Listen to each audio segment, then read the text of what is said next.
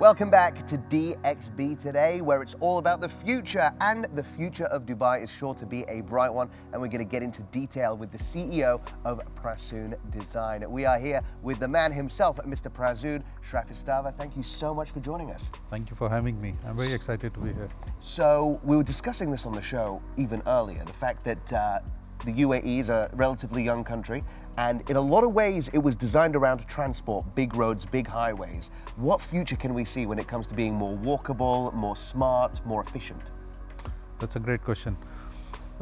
See, Dubai has been designed in a very different way. It's not a very organic approach. The way it has been designed has been driven through a lot of economic reasons. And in this journey, at times, we feel that Dubai has forgotten being pedestrian friendly, right? But that is changing a lot, right? What we've seen off late with the new projects coming out, the way we are designing, the way clients are asking us to do, is to be very human-centric in our approach. And that is applicable for building projects, and that is also applicable at infrastructure level. So what we can expect from here on, what we've already seen in last few years, more and more public infrastructure, not only for transport, but also interactive spaces for them to spend time outdoors. And I think there are challenges when it comes to the climate conditions at times, but barring those situations, I think Dubai is very consciously moving towards being very, very pedestrian friendly right now.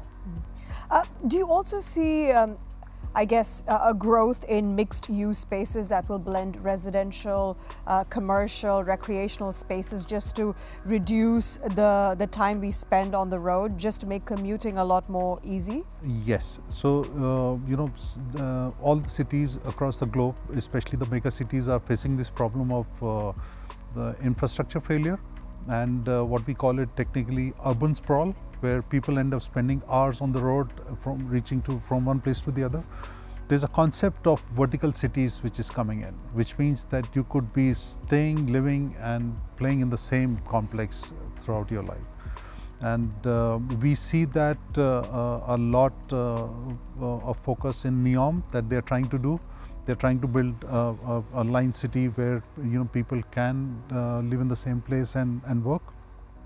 I think Dubai is also moving towards from skyscrapers to vertical cities now. And that's what we will see in the future, that how these tall skyscrapers will convert into vertical cities itself. Okay, I have a question. You mentioned NEOM, we're in Dubai, such a futuristic city. How does technology enable the future of city design and construction in this space? I think AI is playing a very important role right now. There's a lot of autonomous activities that are coming in. The robots are coming in very, very strongly. There was a study carried out by Tall Building Council which said by 2045, almost 40% of our construction activities will be done by robots. Wow. We ourselves are investing a lot in both AI as well as in robots. We partnered with Boston Dynamics. We brought this Spot robot. We will be using this Spot robot in one of the first 50 straight hours in Dubai to carry out inspections on site. And apart from that, we are working with our partners towards AI, making sure that AI can become a project manager for your projects. So that's a very interesting future for Dubai. In terms of resilience planning, how can AI be of help to us? I mean, to combat those unforeseen problems that we may face? I think it is a function of training the models. Where we are in terms of AI evolution right now is that the models are available, but the training part is yet to be done. Where we are working towards, and where I think a lot of stakeholders are working towards, is trying to bring in more and more intelligence in terms of relevant data, making AI trained to a specific data so that it understands the challenges and manage the challenges. Now, one of the interesting things that has happened in past couple of months is the introduction of autonomous agents in the AI world. And right now we are working, in fact, we've successfully worked with bringing in 10 agents together, and these 10 agents are able to execute tasks, collaborate with each other without any human intervention right now. So to answer your question, I think it is it is a function of training these agents and making sure that they can be more resilient, they can be more intelligent, and they can deliver. Fantastic. Prasoon, thank you so much for coming on the show. Unfortunately, we've run short of time. Thank you for being smart and for doing all the smart things that you're doing. Thank you so much. Now, thank you for hanging in here, Tanya. You've been very, very patient. But before you go, we are going to put you on the spot in what we call our DXB in 60 quiz. Okay, Faris, are you ready to take over? I'm going to be doing it. Oh, sorry. you're going to do it. Yes, I want to do it. Let's I do find it. you so fascinating. Thank you. And I know the audience does as well, but we Good. want to get to know as much as we can Is in this- just 60 seconds. Sounds good. Let's go.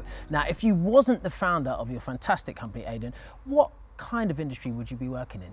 I would work in ultra endurance. I love running ultra marathons, like 60, 100-kilometer races through the mountains. So I'd probably do something there. Get in. One thing that you just cannot live without. My books sounds sad. What but books are they? I love reading. All right, what books are you reading at the moment? At the moment, I'm reading a science fiction book by Cixin Li. Okay. It's called The Three-Body Problem, and I would highly recommend it. It's mind-blowing. She's too smart for us. I know. I'm not. It's a facade.